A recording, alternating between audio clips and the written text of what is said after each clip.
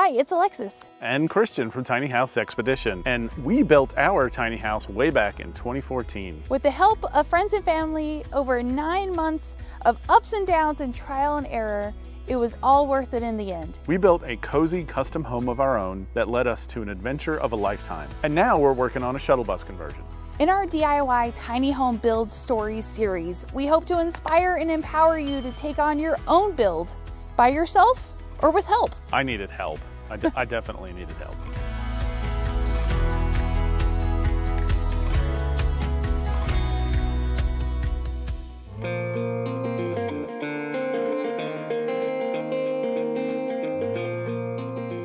Hi, I'm Sydney, and this is my cat Caden, and this is our shuttle bus. We are on an alpaca farm in Sandy, Oregon right now.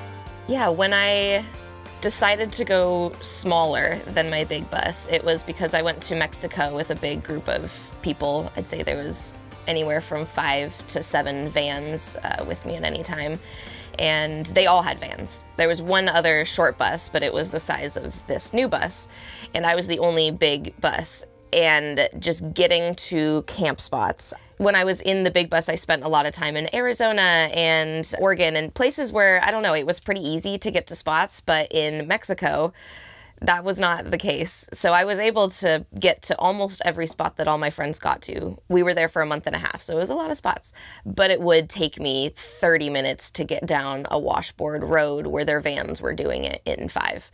And I had lived in the bus for a year and a half at that point, so I realized I don't need all this space. I have a lot of drawers and things under my bed I haven't touched in 6 months, so definitely not something I need to keep. And it was pretty quickly decided in Mexico, okay, well, as soon as I get back, I'm gonna go and buy a short bus. And then within like a week or 2, I had my short bus and went out to North Carolina, drove it back to Colorado, and started building.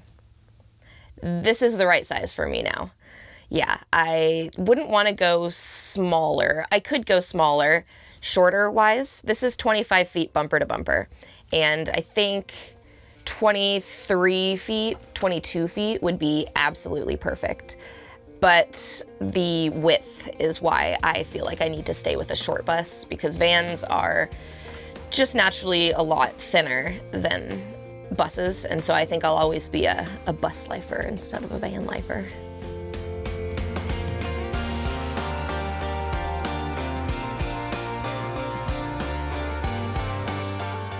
Right after I got back from Mexico, when I realized I needed a shorter bus, I flew to North Carolina, bought this bus, drove it back to Denver. That's where a couple of my friends were at that point. When I first moved from Hawaii to the mainland, it was either Portland or Denver, and I had never spent a lot of time in Denver, so decided I'm gonna build the bus out in Denver, spend some time there. It was such a good place to do. I found an outdoor storage lot that I did the build at. They allowed me to build there. It was hard finding a storage spot to do that at. I had to read all of the fine line print of all the rental agreements, because a lot of them will say, you know, you can't do any loud noises or you can't be working on a car or anything there. And some of them I think kind of just have loopholes because they didn't love that I was building there, but I always stayed very contained. So I built it out on a lot around the Denver area, and it took so long. I could have gotten this done in 3 months, I think, the base of it. The build is never fully done. This is definitely still under construction. It just looks pretty nice now.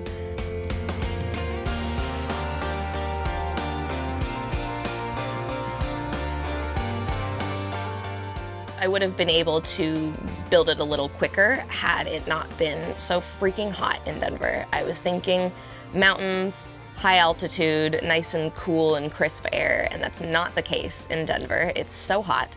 So there were a lot of days that I did not do the build. I had dogs at the time, and so we would just go to a park and hang out in the shade all day because it was too hot. These rigs are like little tin ovens. They're so hot. They hold heat so well. This one actually, this bus had spray foam insulation already when I got it. It's a 2016, so it's fairly new. So I was pretty excited. You know, the insulation is important and people pay a lot of money, or it takes a lot of effort to do spray foam in a build. But with mine, it was already in there and I was so excited. And so it does keep the heat out during the morning, but then it keeps the heat in at night. So it was really, really toasty, even in the evenings.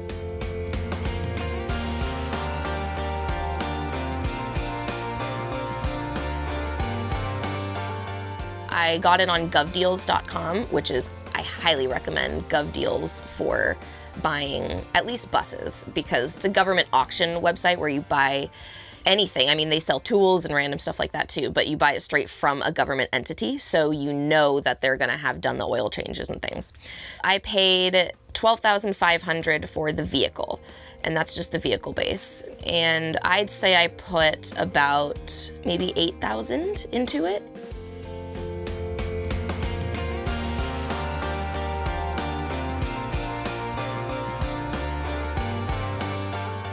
I'd say roughly about $20,000 total. And that's with all of my appliances and my solar and my plumbing, all the things that you don't think cost, you know, a few $100s or $1,000.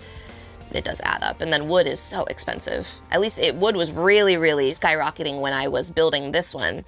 I could see apparent differences in wood prices and quality from building my first bus to then building this. And so there are some things that I did, you know, a little bit thinner wood on some pieces where I didn't do that on my last bus just because of the skyrocketing price of wood.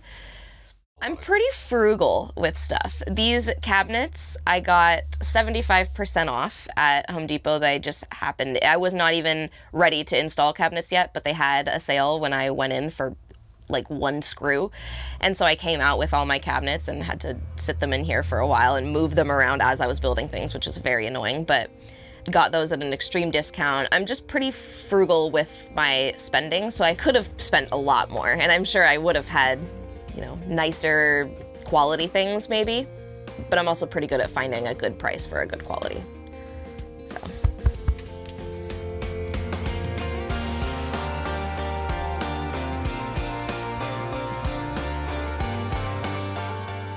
Rewarding, definitely getting the cabinets in and the countertops on, mostly just because it upgrades your space tremendously. Once you have the countertops on, it makes it start to look like a home. These are pre-made Home Depot cabinets, and putting the countertops on, getting them oiled and whatnot, definitely leveled up the whole look. So I think that was the most rewarding part.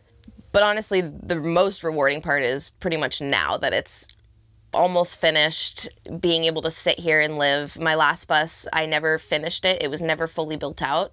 I didn't have plumbing. I didn't have adequate heat source. I still had all of the windows, and I never insulated the walls. So it was a really simple build. It looked pretty cute sometimes from the outside, but it was a very simple build, and it's extremely rewarding being in this bus and just saying like, yeah, I'm just gonna take a shower in my rig, a hot shower in that fact. So that's extremely rewarding. And that everything works. That was a big problem with my last bus because it was my first one. You always learn so much from your first build to your second build. Your first build, if you're doing it yourself, it's never gonna be the build you stay in long term. I've seen lots of my friends do builds, and my friends that are far better than I am at building and a lot more technical. And you just, after you've been on the road in a vehicle for a while, you really realize this is important. This is actually a fun looking thing that I'm never gonna use.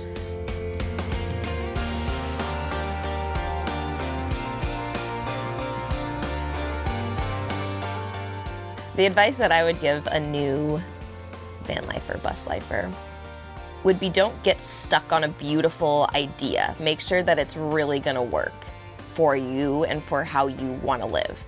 My best example of that, because this was one thing in my first build that I thought, I absolutely want this, it looks so good and it's useful, would be a wood burning stove. So a wood burning stove, you've probably seen the really pretty builds, mostly buses, less vans with stoves, but I was looking up big buses at the time. It just looks so nice. It gives that really rustic farmhouse look, and then that's your heat source. But when you really think about it, if you're planning on traveling in very cold weather, which I was, You have to wake up in the middle of the night and then put more wood on the fire. And then a lot of your stuff is going to smell like smoke. And all these little things, and it takes up a lot of space. So there's a ton of examples like that, where don't get stuck on a beautiful idea. Make sure that it's going to be functional for you and what you're going to want to put into it.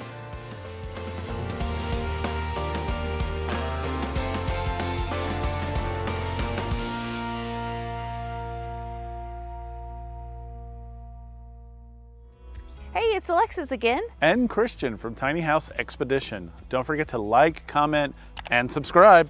And to watch the full tour of the DIY tiny home you just learned about, click over here.